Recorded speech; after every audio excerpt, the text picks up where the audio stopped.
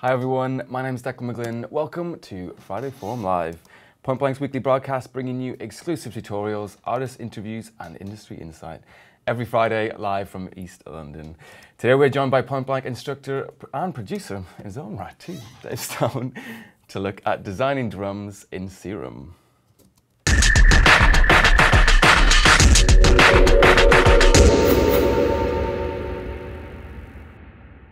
So today is all about sound design and drum synthesis using Xfer Records, hope I'm pronouncing that properly, Xfer Records Serum. Of course, sound design is just one of the many topics covered on our diploma courses, both here in London and online.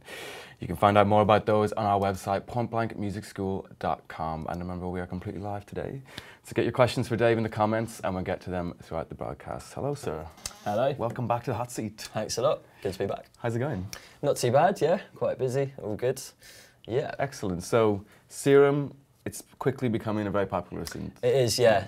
Definitely in drum and bass, it's really popular, and I know a lot of the trance and EDM guys are using it as well, and a lot of the dubstep guys as well. Yeah, so it's I think it's been released for a couple of years now, and yeah, a real popular one now, definitely. So what makes it so good? For me, it's just the actual layout, and graphically it's just really well designed, and there's certain things that are just really quick that are not so quick in other synths, even though a lot of the stuff, you know, you can do it in other wavetable synths, but it's just really well designed basically. The interface is really well put together, and yeah, there's a couple of things about the oscillator section that are really quite revolutionary, I thought, as well, so yeah. Cool. So today we're going to talk about drum synthesis around sound design. Do you want to maybe explain like why you would want to make your own drum sounds? I mean, there's so many sample packs out there. Sure. Drums are like probably the most popular sample packs. They are. Collection, so like, why would you want to make your own? Yeah, definitely. It's a good question. The main thing for me anyway, one, you have total control over the drum sounds. So with a sample, obviously there's a lot of different ways we can manipulate them, but we're limited in a certain amount, and particularly with pitch, you know, when we start pitching samples around, even though some sample players have got really good engines, it's never going to be quite the same as pitching an actual synth drum sound around. Yeah.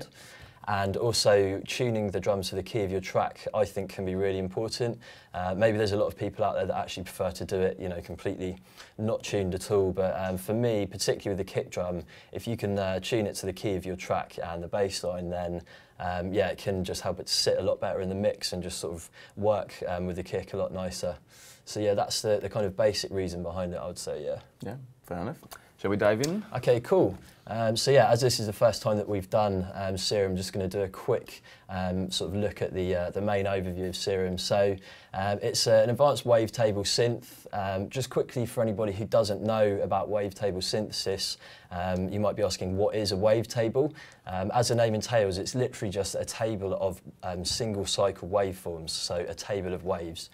In other words, it's like a sequence of waveforms that we can play back, and that's normally done via wavetable position and control that we've got. So obviously a lot of people know this about Massive, but the great thing with Serum is that it actually shows you in real time when you're sweeping the wavetable position knob the point in the table that you're at, which is quite useful just to actually kind of visualize what you're doing. And when you click here, you actually get a 3D view of that wavetable.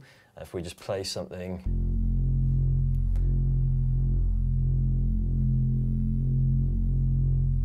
So it can just actually really help to visualize what wavetable synthesis is actually doing, and it can help you to be quite specific as well. And we're going to do a couple of videos on this, so when we look at bass, we're going to go a lot more in depth into this, but yeah, just a kind of brief overview of what that does. And there's also a really handy waveform editor as well. When you click this button, you can see all 256 of the single cycle waveforms that are inside that wavetable. We can select them and edit them, just draw in, you know, completely different waveforms and edit them in that way, which is really useful. You can create your own wavetables as well, which a lot of people like to do. And the main thing about this section for me, again, we're going to be doing this in the bass video, but you can actually load in samples and convert them into wavetables, which can be really cool. Yeah. So for me, sometimes I like to sample analog synths and kind of sample bass from analog synths and then convert them into a wavetable and start kind of messing with them inside Serum. So yeah, that's the kind of standout feature. So we've got two oscillators that we can use for the wavetables, and a huge list of available wavetables, and then you can load your own in as well, which is great. We've got a sub oscillator, nothing fancy there, but it has a really nice direct out control. If you don't want that to be going to the effects or to the filter, then that's cool. Yeah, really useful. And the other where it really comes into its own is the noise generator, because it's not only a noise generator, but it's actually a sample player. And again, you can load your own samples into this as well. But they've provided a really nice library of loads of different types of samples. And for the drum design that we're going to do today, there's basically loads of really short slices of drums or transients inside here. And you can kind of use it in that way as well as like a normal noise generator as well. Which is pretty cool. So yeah, that's the oscillator section. We've got one filter in the main front view here. It's a pretty standard filter, but they do have loads of different types, which is really useful.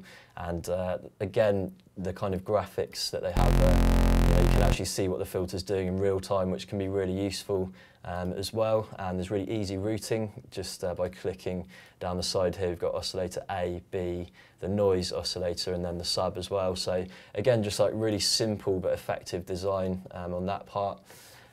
Where it really comes into its own also is the envelope and LFO section. Down here we've got three traditional ADSR envelopes, which we all know what that does. Hopefully, you've just got attack, decay, sustain, release. There is a hold function as well. So that's pretty standard. But here we've got in this section the option to either use an LFO or a multi-stage envelope. So right now we've set the motor off. If we set to trigger, then it's going to trigger it like an LFO.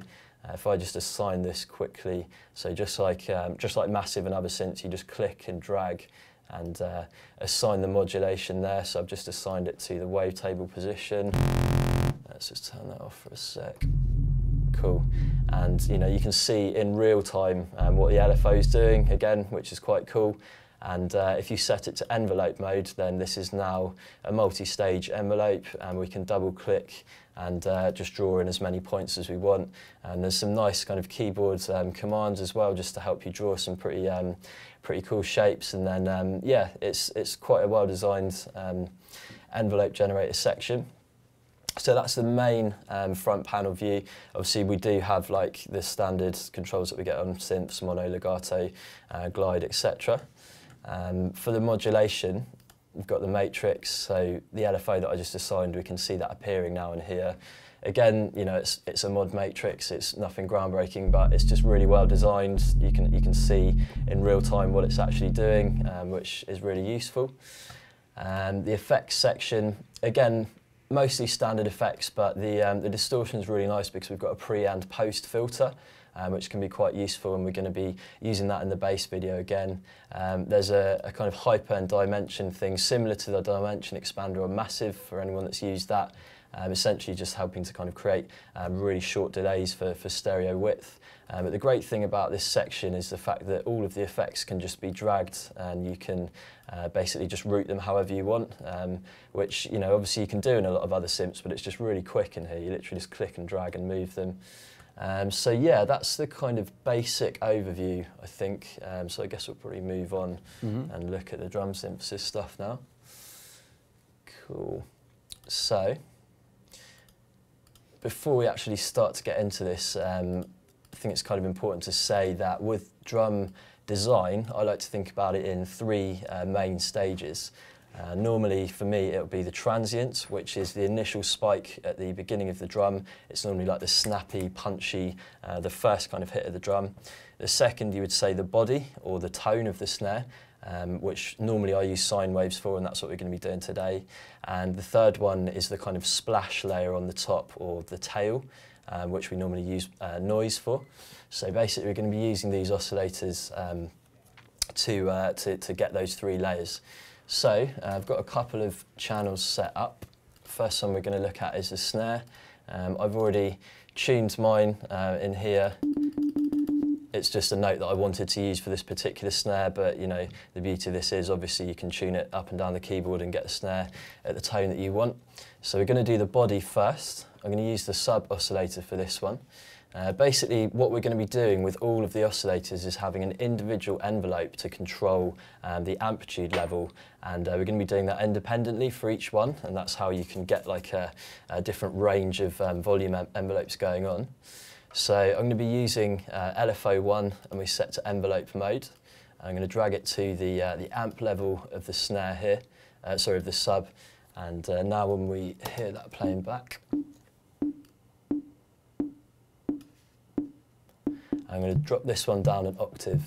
Normally when I do the body of the snare and with the kick as well, I like to have one a lower octave and one octave above, just to get a kind of thicker tone going on basically. So this is going to be really quick, and before we get the kind of combination of them all together, it's going to sound a little bit rubbish and just like a bit of a kind of ticking sound. So you've got to give it some time basically. But the second one for the body now, going to activate oscillator A, and just going to go for the analog sine wave. Normally that's the one that I seem to favour for this. Before we do anything, there's a random phase which we need to turn off, just so that the waveform is starting from the same point every time, which is really important, because if it's not, we're going to be getting a slight difference in the kind of start time, and we're going to be getting different waveform start points basically. So we turn that off and grab up another envelope now, and I'm going to apply this to the amp level. So the same as before, using a pretty quick shape here, and just making sure to always set it to envelope mode so it plays as an envelope. Cool. I'm going to fine tune this one up about 20 cents, as I like to get a little bit of detuning between the two of them, just helps to thicken it out again. So that's the kind of basic body. The envelope 1 is the amp envelope for this synth, the kind of global envelope. So I'm going to bring up a little bit of release just to get a little bit of a tail, and if we adjust these, we can start to hear them now a little bit more. Cool. So that's the kind of basic for the body of the snare. At the moment, obviously, it just sounds a bit like a bleep, doesn't sound great, but when we start to look at the other oscillators, this is where it starts to take shape a bit. So this is where we're actually going to start to use wavetable. And for transients, normally I think wavetable oscillators are the best, just because they're really kind of buzzy and sharp to start with. So if you want like a really sharp click for your transient, then I think that wavetables are a real good way to go with it. You can use a lot of other things. Some people like to use samples and really sort of cut them really finely and use that for the transient. I'm going to use this one anyway. So I'm going to go for this wavetable here. And I've turned off the other oscillators, so we're just going to hear this one on its own. And the same principle, basically, we're just applying a really tight envelope to the amp of this oscillator. For this particular one, it's going to be like the tightest one possible, because we want this to be literally just a really short tick. And I've just got to activate the envelope mode there. Cool. So at the moment, all we're hearing is a tick. You know, it's not particularly usable. But what we're going to do now is utilise another really cool feature in Serum, and that's this menu down here, which is called the warp menu.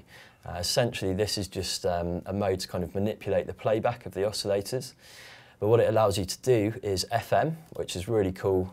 So you can literally just dial in, I'm saying FM from A, so it's going to take frequency modulation from oscillator A, and you can just literally bring that up using the amount here, which is really handy. And when we start to use this FM, it's going to make the transient a lot kind of snappier and just bring it to life a bit, basically. So to do that, we have to activate oscillator A again.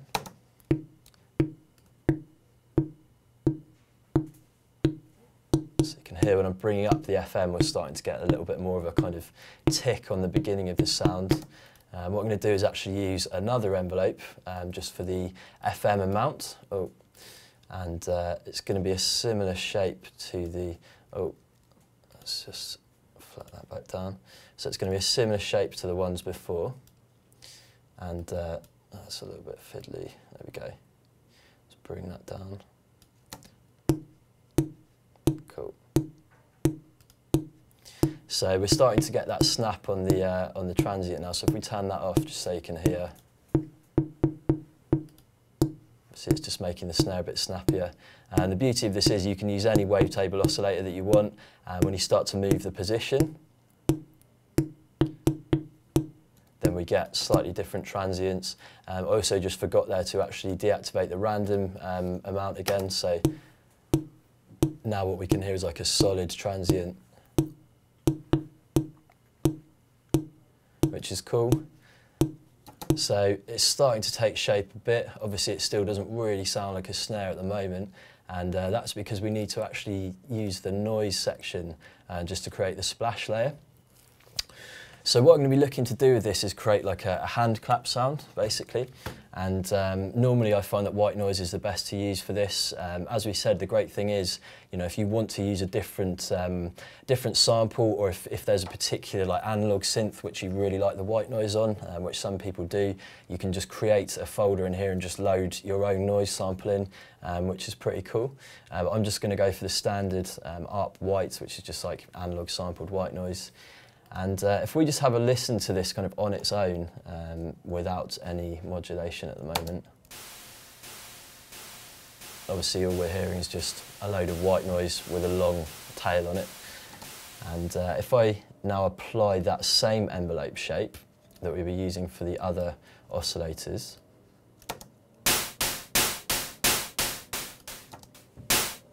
still doesn't really sound like a clap at the moment, does it? It's like obvious white noise, basically. But what we're going to do is draw a slightly different shape on the envelope, and we're going to have like a really quick kind of ramp shape at the beginning, and then we're going to have that slightly longer shape after it. So it's kind of like a really quick ramp down shape, and then a longer decay at the end. And I'm going to turn off the BPM sync, just so we can control the rate in hertz rather than in BPM. We start to get that clap. So again, you know, if you're looking to just design clap sounds, this can be a really good place to start, just finding some kind of high frequency sound like white noise, and just applying this kind of envelope shape to its amplitude, just gives it that kind of snappy motion which we're looking for. And yeah, the beauty of this is, you know, just by dragging the rate around, we can create all kinds of clicky, snappy sounds if we want them.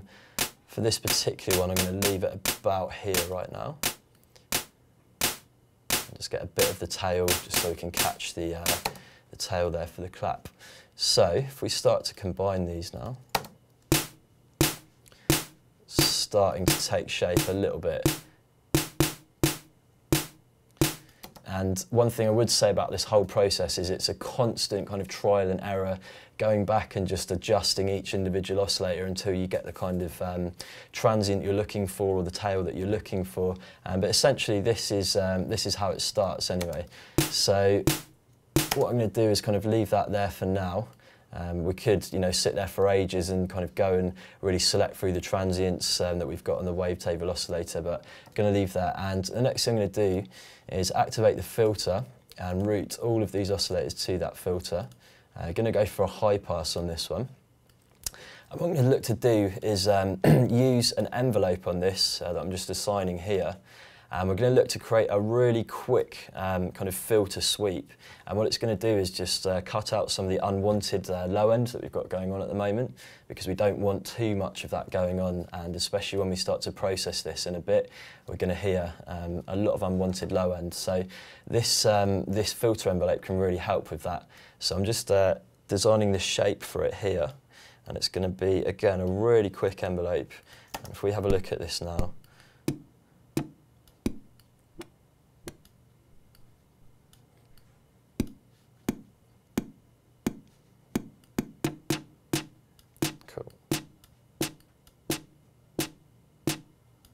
takes a little bit of time to get it right. Cool.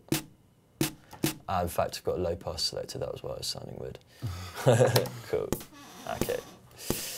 As you can see, there is a lot to kind of remember with this process, and yeah. Cool, okay, so that was what I was looking for anyway, is this, this shape where you can see it just really quickly kind of catching the hit. And if we turn that off now, you can hear there's a bit more sort of rumbly low end, and if we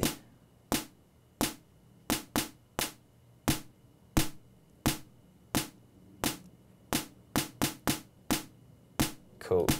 So I'll leave that. Oh, you can see there's a really fine line with it basically, but that's what we're looking for anyway. So in the kind of main section with the oscillators and the filter, that's what we're looking to do. Where it starts to take shape even more is when we start to apply some effects. So we're going to go for the dimension, just to add a little bit of stereo width to this. For me, I don't like to have too much stereo information in the snares, so if we have a listen to what this is doing, you can hear when we really turn it up, it gets, you know, unusable, but a little bit of this can just help to add some kind of stereo width to the snare, and particularly in the higher layers can be quite nice. Really subtle. Next thing we're going to do is apply a little bit of the tube distortion. I'm not actually going to use the filter inside there at all for this one.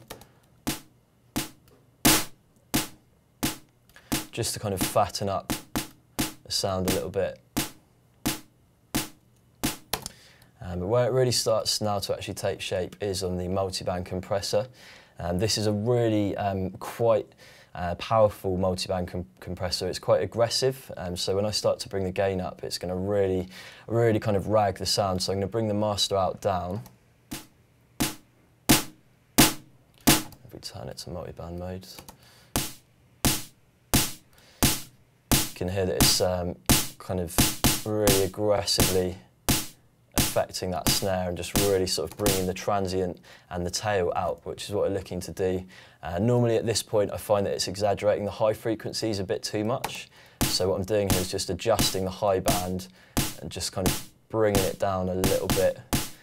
What we can also hear is it's started to exaggerate the tail a lot now, and although I want a bit of a tail on this snare, I don't want it to be too long, so on the overall amp envelope, which is envelope 1, I'm just bringing down the release a little bit until we get it. Cool.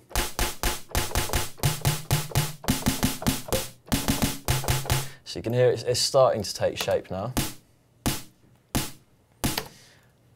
What we can also do is add an EQ after that, and I'm just going to select the bell shape here, and because I know that I've tuned this snare earlier on, I'm going to set it to 300 Hertz and just apply a bit of a boost, just to get that fundamental frequency of the snare ringing out a little bit more. Cool. So from here, you know, it's just a case of going back in. If you think maybe the snare's a bit too snappy, you can always just use the amp level control just by clicking and dragging just to adjust. So let's say, you know, maybe we thought that the transient was a bit too much. You can just bring it down. Or, you know, maybe the clap layer was a bit too much. We can just bring it down on the individual level.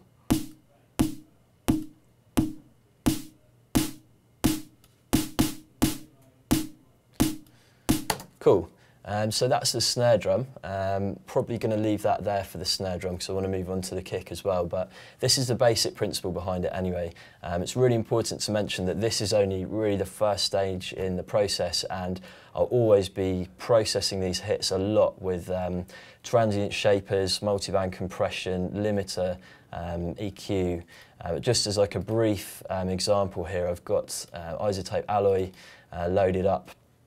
It's actually, at the moment, just got the transient shaper on there, and we've got Pro Q there as well.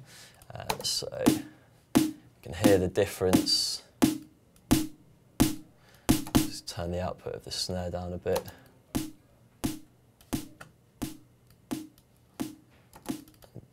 Just boost this up.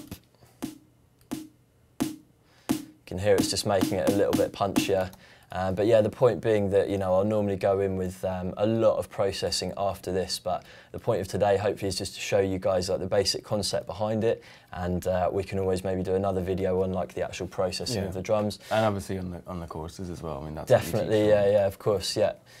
So yeah, that's the snare drum. Going to move on to the kick now.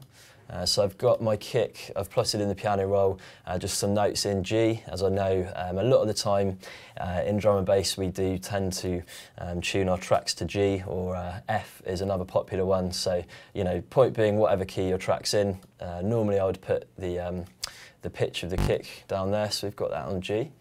It's going to be a similar process with this one, but before we start I'm going to go into the modulation matrix, and I'm going to say that envelope 2 is going to be a global pitch envelope, so the master tuning of the whole synth we're going to set to 12, which is 12 semitones, and then what we're going to hear is just the classic pitch envelope effect.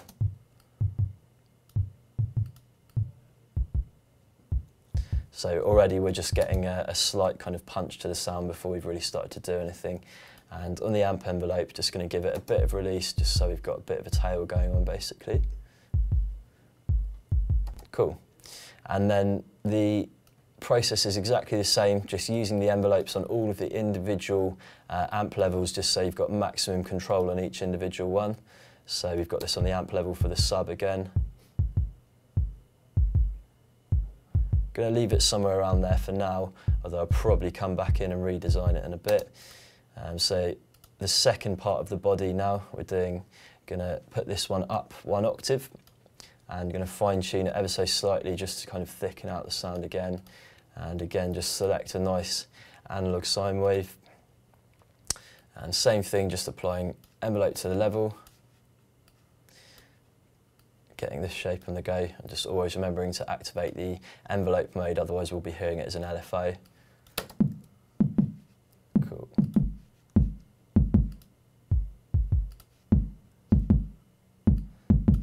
So it's just a case of mixing these two together and just getting the right balance. You can hear when it's up around the top, it starts to become a little bit too kind of hollow sounding. I think for now, probably leave that there. So that's all we're going to do for the body in this section. Same thing again now for the transient. Just going to grab up the first wavetable oscillator that we've got here, and we're going to do the same process again, just creating that really, really quick envelope just to get the really kind of spiky transient. So we've got that on the level now, and again I'm going to use the FM from oscillator A, and just put a little envelope on that FM amount as well, just to get that really sort of punching through. So got that here,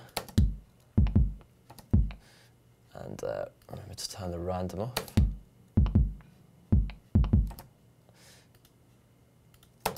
As you can see, if you forget to set it to envelope mode, then the whole thing goes to pieces basically, and you're not really hearing what you want to hear. So we're starting to get that transient on the top of the kick now. You know, depending on what you want, if you want a little bit more subtle one, you could maybe sort of leave the FM around here. Definitely for anyone that's wanting to use this for kind of house and techno, for me anyway, the drums should be a lot softer in that style of music, so you know, you might want to not go so heavy on the transients there, but you know, obviously we're looking to create some D&B style drums here, so yeah, gonna leave it about there. See, we can sweep through this wavetable, but for now I'm going to leave it somewhere around there.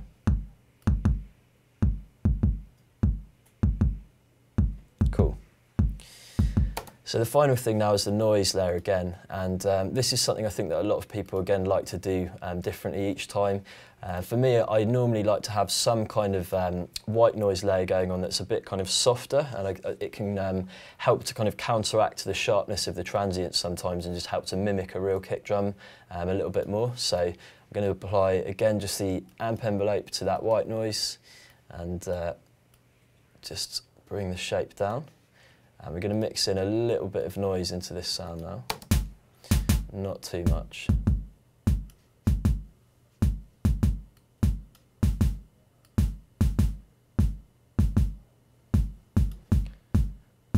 Something like this for now. Cool. You can hear it it's really subtle, but it just sort of softens the kick a little bit more and kind of just works with the transient a bit. Again, you know, you don't have to do this, you could leave it off. The other thing I'm going to demo here quickly is the fact that in this list we've got kick attacks, which are basically just small slices of transients from kicks. So if you wanted to make a really, really punchy kick drum, you can literally just use one of these and kind of layer it over the top. We have to be really tight with the envelopes on these ones. There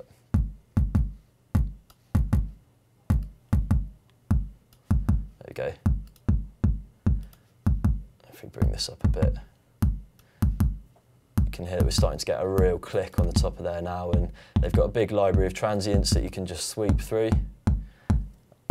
For me personally, it's a little bit too much, so I don't really feel that I need that many highs in my kick drum, so I'm just going to go back to the white noise there and just set up what I had.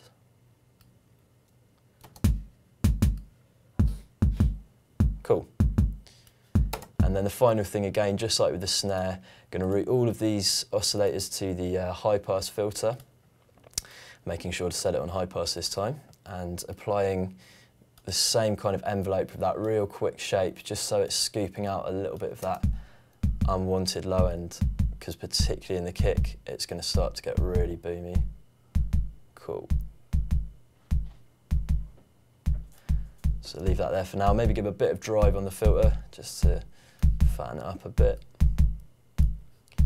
Cool. And the same thing in the effects now. I'm not going to apply any of the dimension because I don't really want my kick to be particularly stereo, but we do want to kind of warm it up a little bit with the tube. And again, you know, if you want to create really driven kick drums, you can really drive it up. Personally, I don't want to have too much on there. So I'm going to leave it about there for now. And again, multi-band compressor, and this is obviously going to really change the sound again. Cool. You can hear it's really bringing out that drive. So I'm just kind of backing it down. And yeah, like I said, the whole thing is just a constant trial and error, like adding the next plug-in, it brings out the tail a bit too much, it brings out the transient, you go back in, and you know, until you get the sound you're looking for, basically. So it's sounding a bit boomy at the moment, but it's not too bad. So I'm going to add the EQ here on the end, and this time I'm going to say that I actually want to roll off 30 Hertz and below, just because we really don't need that. A lot of the time in production I'm always trying to roll off 30 Hertz because we just don't really need it too much. And I'm going to just back off the highs a little bit there. So it's starting to madly clip on the channel there, so just going to bring it down a bit. Cool. So that's the basic principle behind the kick drum. Obviously they're pretty similar, but the snare normally it will have a much kind of splashier layer over the top. How are we doing for time? Okay, cool.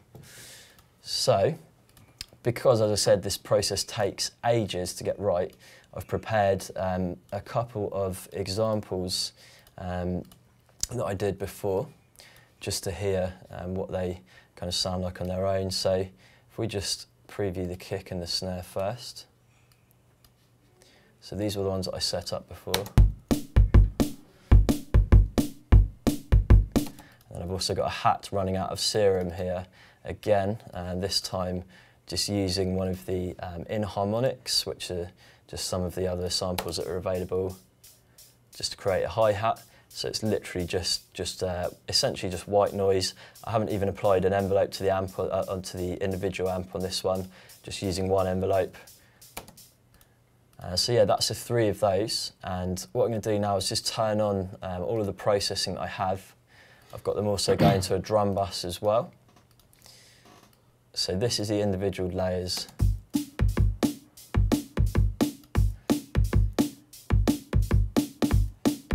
So at the moment, they just sound like synthetic drums. There's no real character to them at all, but they're very usable. We can pitch them to wherever we want, and they are going to punch through nice and kind of heavy in a mix. But for me, there's always got to be some kind of element of funk inside creating drums. You know, I'll never create drums from just synthetic drum layers. I think personally for D&B, that's a good way to go. I think if there's a lot of guys out there that are into EDM and that kind of style, you can probably create most of your drums, you know, using this process. But for me, there's always got to be some funk anyway. So I've got Contact Studio Drummer loaded up, and I've got a break that I made on here. What I've done inside Studio Drummer is to really reduce a lot of the transients, because I didn't want it to conflict with these layers at all. I'm literally just trying to get the kind of acoustic drum sound and just get some character going on. So if we listen to how these sound combined now.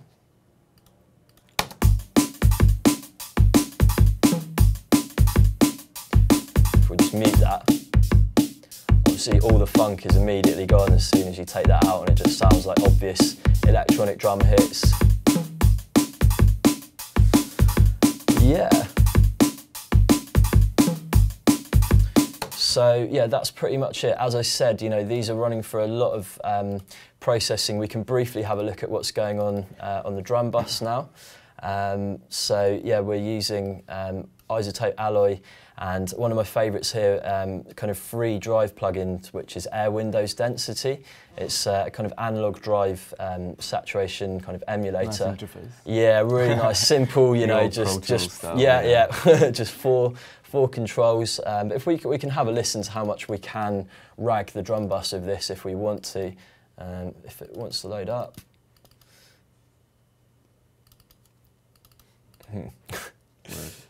Okay, there we go.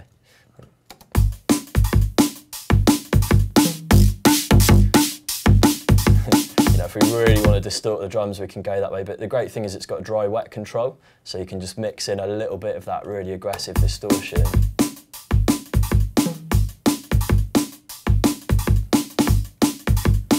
And it's just got a nice kind of analog fat sound to it. So yeah, I've got the alloy on there as well, just using transient shaper and exciter. And there is already a really good point-blank tutorial by Icicle about how to use the isotope alloy to kind of push up transients, so I'm not going to go too much into it. And then just got a limiter on there on the end as well. So yeah, that's the kind of basics behind it. Don't know how we're doing for time right now. Yeah, we're cool. We got some questions coming in. Cool, okay. Apoplexia says that break really changes everything. It really does, yeah definitely. Really does. Yeah, let's see what we got here. Apoplexia again. Yeah. He's loving it. To adjust the band with the multi-band compressor, you just drag them around? Is that the threshold? Yeah. Yeah. Well, so we've got on here... Let's have a look at how that works. Essentially, we've got one kind of overall gain control for it, and then 3 bands here that we can just click and drag. And you can see it's got M for mid-band there, and we can just click and drag it around. So, you know, if we wanted on, let's say on the kick, to really boost up the lows, rather than using an EQ, sometimes it can be really nice just to kind of smash it out on the multi-band compressor there. See, this one's sounding a little bit distorted at the moment, but yeah, that's how you adjust the multi-band compressor. All right, cool. Yeah. Sound Effects 68 is kind of harking back to what we were saying at the start. What's the benefit of spending ages on percussion when you could use samples? Okay, so yeah, hopefully we explained that before, but it's just having this control. So, you know, if let's say I wanted to pitch this particular snare down quite a few notes, let's say, you know, down here, if we were using a sample for this, we could, you know, there's some samplers out there built with really great algorithms that do handle pitch changes quite well, but it will never be exactly the same as if you were kind of pitching it real time in a synth. So for me, that's the main thing. And then just this individual control that we've got. Obviously what we've seen is it's really fiddly. There's a lot of different envelopes involved. But having that control means, you know, you can design whatever drum sound you want, theoretically. So, yeah, I think it's worth pointing out as well that sometimes you might want that degradation the sampler brings to the sound. Definitely, well, yeah, definitely. So it's not dismissing it, it's just definitely not dismissing it. No, that's a really good point. So I'm doing this from my kind of drum and bass, heavily processed, heavily sort of tight production thing, but sometimes you want to kind of pitch samples down for drums and make them sound completely different. So yeah, it's just basically for getting a sort of modern, punchy drum sound for this kind of music. That's the reason why I would do it anyway. Yeah, exactly. Time for one more from Dry Desert, Cool. who's giving you a bit of a challenge. What kind of drum sounds would Dave think are not easy to make with a synth? Are there any?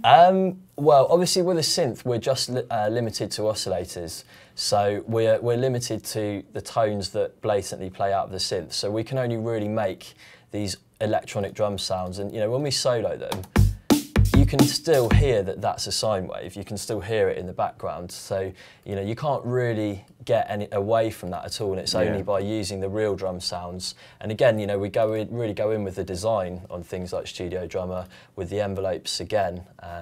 But yeah, hopefully that answers the question. Not sure. Yeah, so it's always quite tonal, I guess. Yeah, definitely. Yeah, it's always going to be tonal, and it's just making it kind of punch through at the fundamental frequency. That's the idea, anyway. Absolutely.